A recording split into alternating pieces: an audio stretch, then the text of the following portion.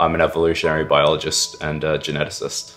I study like a pretty broad range of bird and mammal species, mostly extinct bird and mammal species from pretty much everywhere around the world.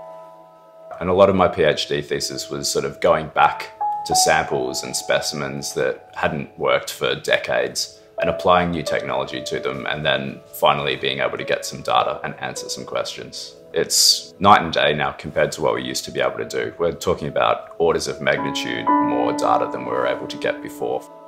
It's really opened up the questions that we're able to address. What really gets me excited is just being able to sort of learn new things about the world around us and about past life that no one has ever known before. No one's ever seen the data that we're generating. And we're getting whole new insights that are completely new. That's really the interest for me.